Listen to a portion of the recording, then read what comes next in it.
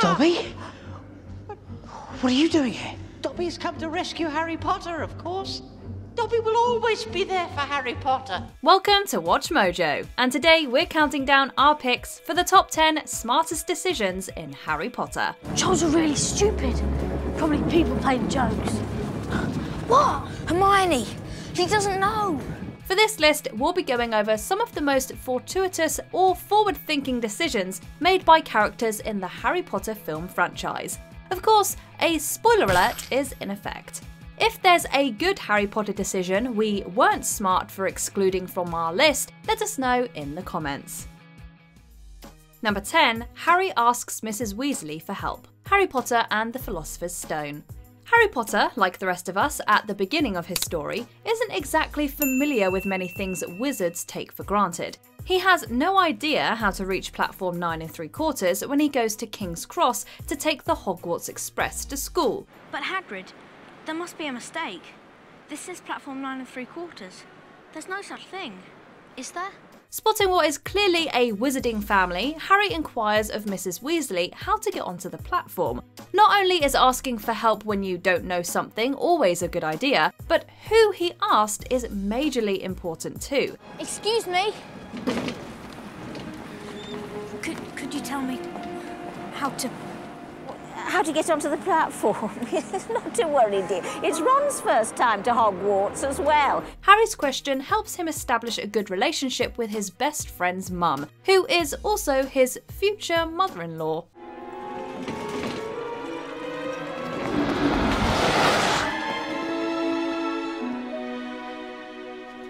Number 9. Harry frees Dobby. Harry Potter and the Chamber of Secrets. Harry goes through many miserable events in his second year. That can sometimes happen, but the point is you can no longer feel any pain, and very clearly the bones are not broken. Broken? There's no bones left! Some of these terrible incidents are due to Dobby the house elf's misguided and often dangerous attempts to protect him. Why do you wear that thing, Dobby? This, 'tis a mark of the house elves' enslavement. Dobby can only be freed if his master presents him with clothes. However, Harry isn't one to hold a grudge. In fact, with some quick and clever thinking, he's able to free Dobby from his servitude to the Malfoy family. There's a law that house elves are only freed when given clothes by their masters. So, Harry tricks Lucius Malfoy into giving Dobby one of Harry's socks. Dobby? Master has given Dobby a sock. What? I didn't... Master has presented Dobby with clothes. Dobby is free. Not only is this smart in the moment, but the grateful house elf becomes invaluable later in the series, and even saves the lives of Harry and his friends. Dobby has no master. Dobby is a free elf, and Dobby has come to save Harry Potter and his friends. Number 8. Dumbledore rejects Grindelwald. Harry Potter and the Deathly Hallows, Part 1 and Part 2. The history of Albus Dumbledore is as mysterious and secretive as the man himself. That is, if you don't count his brother Aberforth, and somehow people never do seem to count Aberforth. I didn't even know he had a brother. Ah, well, Dumbledore was always very private, even as a boy. But we learn some key things about him over time. Without all the details, we still know Dumbledore was friends, and a little more, with the dark wizard Gellert Grindelwald when they were young. You and Grindelwald were as close as brothers. Oh, we were closer than brothers.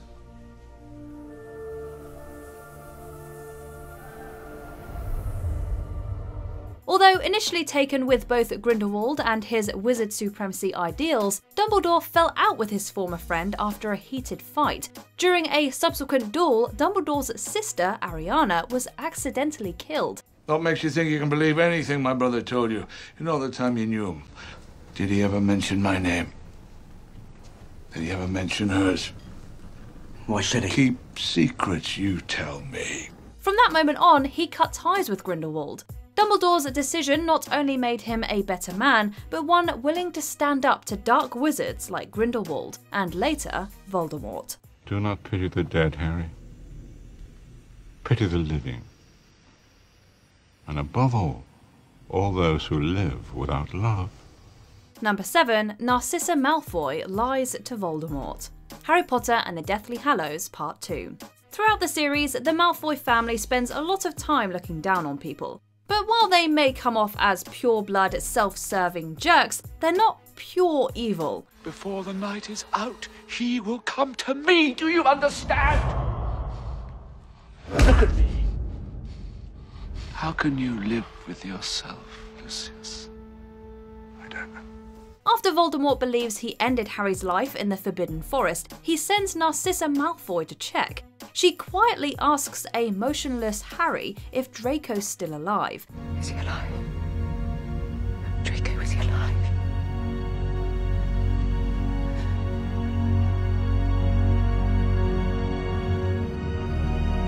When the boy wizard confirms with a nod, Narcissa decides to lie to Voldemort. Dead. This incredibly risky maneuver pays off hugely in the end. Not only is Narcissa able to locate and reunite with Draco safely, but she's also able to take her son away from Hogwarts before Harry gets the drop on Voldemort and the fight starts again. Her deception helped save the wizarding world and her family. Number 6, Dumbledore stands up to the Ministry. Harry Potter and the Order of the Phoenix. The obstinacy of bureaucracy in the face of reality is everywhere, even in fiction. Been attacking Dumbledore as well.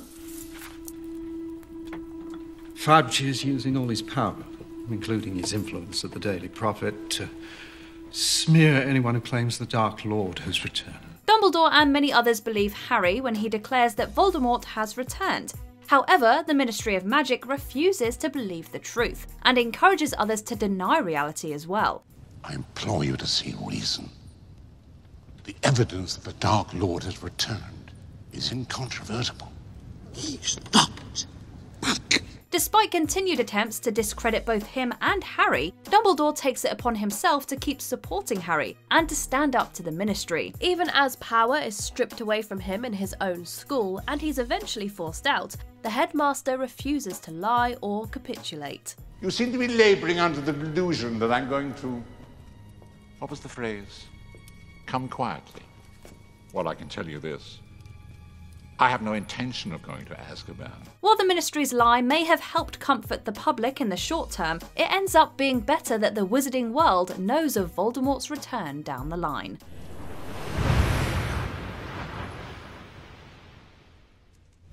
He's back. Number 5, the Marauders become Animagi. Normally, I have a very sweet disposition as a dog. In fact, more than once, James suggested that I make the change permanent. The tail I could live with, but the fleas, they're murder. Sirius Black, James Potter, and Peter Pettigrew all became Animagi, shapeshifters who can turn into animals, to safely spend time with their friend Remus Lupin when he turns into a werewolf. Well, well, Sirius, looking rather ragged, aren't we? Finally, the flesh reflects the madness within. Well, you'd know all about the madness within, wouldn't you, Remus? Throughout the series, we see how this decision massively benefits them repeatedly down the line. Not only does Pettigrew's transformation allow him to fake his demise and hide in plain sight for years, but becoming an Animagus helps Sirius escape Azkaban. He's a trap, he's a dog, he's an Animagus.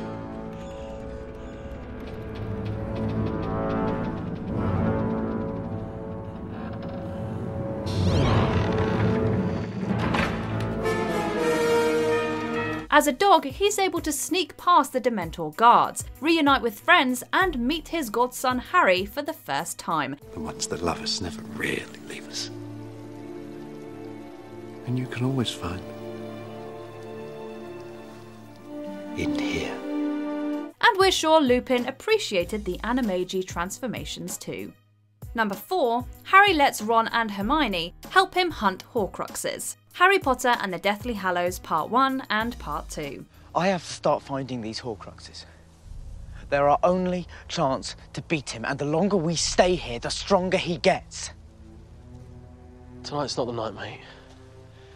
We'd only be doing him a favour. Harry is a capable young wizard, but his initial plan to go on a solo mission to find the Horcruxes that prevent the Dark Lord from dying is a terrible idea. Thankfully, Hermione and Ron convince him to let them join his hunt. Don't really think you're going to be able to find all those Horcruxes by yourself, do you?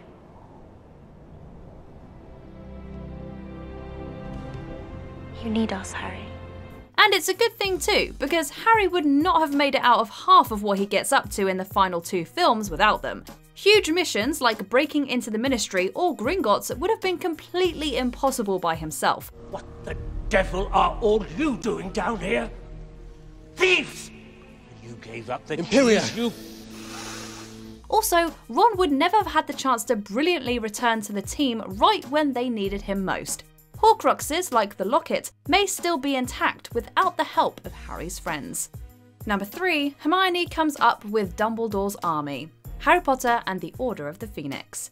Yes. There's nothing in here about using defensive spells. Using spells? Well, I can't imagine why you would need to use spells in my classroom. The 5th year at Hogwarts sees Dolores Umbridge put in charge of Defense Against the Dark Arts. Not only is she the worst, but she also forbids students from learning practical defensive magic. And how's theory supposed to prepare us for what's out there? There is nothing out there, dear. Who do you imagine wants to attack children like yourself? Oh, I don't know, maybe Lord Voldemort. In an uncharacteristic desire for rule breaking, Hermione devises an idea to create a club where students can learn and practice practical battle spells. He really is out there, isn't he? We've got to be able to defend ourselves. And if Umbridge refuses to teach us how, we need someone who will. Harry certainly deserves a lot of credit for agreeing and effectively teaching his peers new skills. Think of it this way. Every great wizard in history has started out as nothing more than what we are now. Students. If they can do it, why not us? However, if it wasn't for Hermione's idea, it's likely the members of Dumbledore's army would have been unprepared for the real final battle. Number 2, Harry and Ron go to warn Hermione about the troll, Harry Potter and the Philosopher's Stone. Hermione Granger doesn't make the best first impression on Harry and Ron. Are you sure that's a real spell? Well, it's not very good, is it? Of course, I've only tried a few simple ones myself, but they've all worked for me. They initially see her as bossy and a little too focused on academics. It's Leviosa, not Leviosa. She's a nightmare, honestly. No wonder she hasn't got any friends. I think she heard you. However, while Ron's remarks upset her so much that she ends up sobbing in the girls' bathroom, a troll is let loose in the school. Harry convinces Ron that they should warn her about the creature. When they find her, the 3 students end up having to fight the troll themselves. Do something! What? Anything! Hurry up! Swish and flick! Wingardium Leviosa! Not only did Harry's decision help save Hermione's life, but it also solidified the trio's friendship. I went looking for the troll. I read about them and thought I could handle it. But I was wrong. If Harry and Ron hadn't come and found me, I'd probably be dead. And without her, Harry and Ron would never have gotten as far in school or in life as they did. Before we get to our top pick, here are a few honourable mentions. Ron faces his fear of spiders, Harry Potter and the Chamber of Secrets. Letting Harry go into the Forbidden Forest alone would have been a bad move. Follow the spiders. Head into the dark forest. Why spiders? Why couldn't we follow the butterflies? Harry rejects Malfoy, Harry Potter and the Philosopher's Stone. Even at age 11, he figured out that Malfoy was the wrong sort. You don't want to go making friends with the wrong sort. I can help you there. I think I can tell the wrong sort for myself, thanks. Hermione changes her parents' memories. Harry Potter and the Deathly Hallows Part 1. She makes them forget so no one targets them. Obliviate.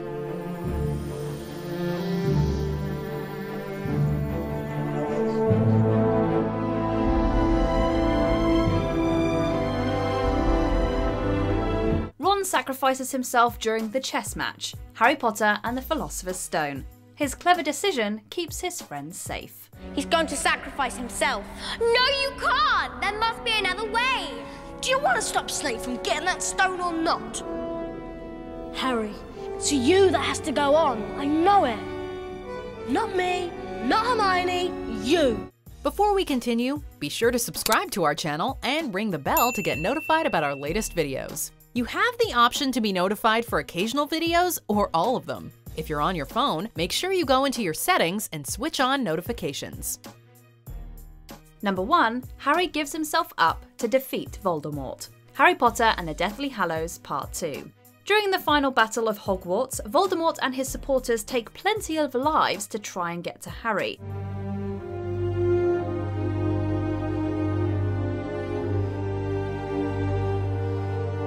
The Chosen One decides to put an end to it. Harry gives himself up to stop more people from dying. Because he's a Horcrux, any attempt from Voldemort to take his life will destroy one of the items keeping the villain alive. The Horcruxes. I think I've known for a while. And I think you have too. I'll go with you. Now, kill the snake. Since Harry has no idea he can survive a direct hit from the Dark Lord, his sacrifice is incredibly brave too.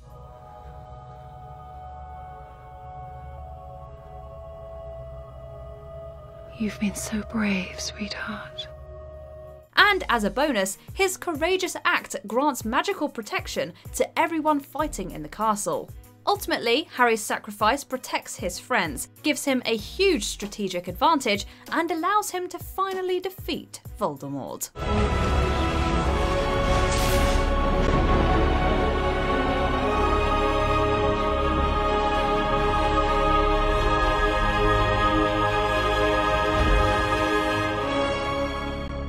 Do you agree with our picks? Check out this other recent clip from WatchMojo, and be sure to subscribe and ring the bell to be notified about our latest videos.